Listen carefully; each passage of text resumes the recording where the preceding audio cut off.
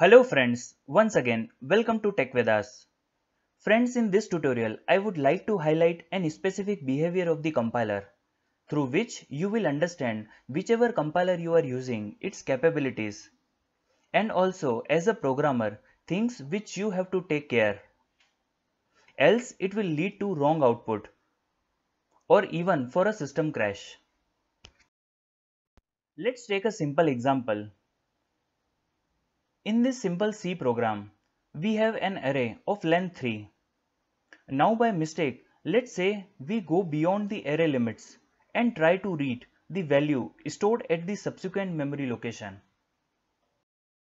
Can you guess here how the compiler is going to handle this situation? Let's take one more similar scenario.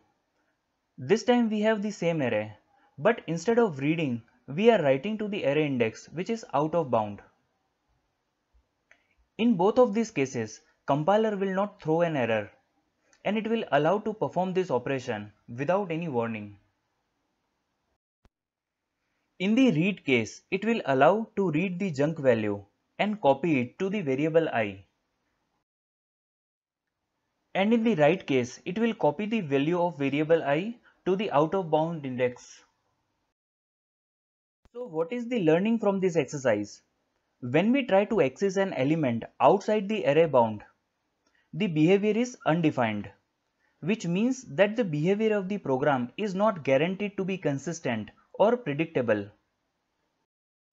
Sometimes the program may crash due to accessing some protected memory, while at other times it may appear to work fine but produces incorrect results. In any case, it's programmer's responsibility to avoid such scenarios.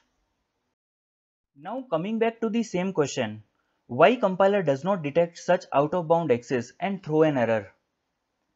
It's because bound check is an runtime behavior. If compiler has to do this check at runtime, it can have a significant performance impact, especially in performance critical systems. By not performing bound checks, the compiler can generate more efficient code and execute it faster. Though such situation can be avoided by using good programming practices, thorough review, and in-depth unit testing by using techniques such as boundary value analysis. So friends, here we come to end of this video. In this video, I would like to share this important piece of information. Do press the like button if you feel the information provided is helpful to you. It motivates me to share such information. Thanks for watching and subscribe the channel for future updates.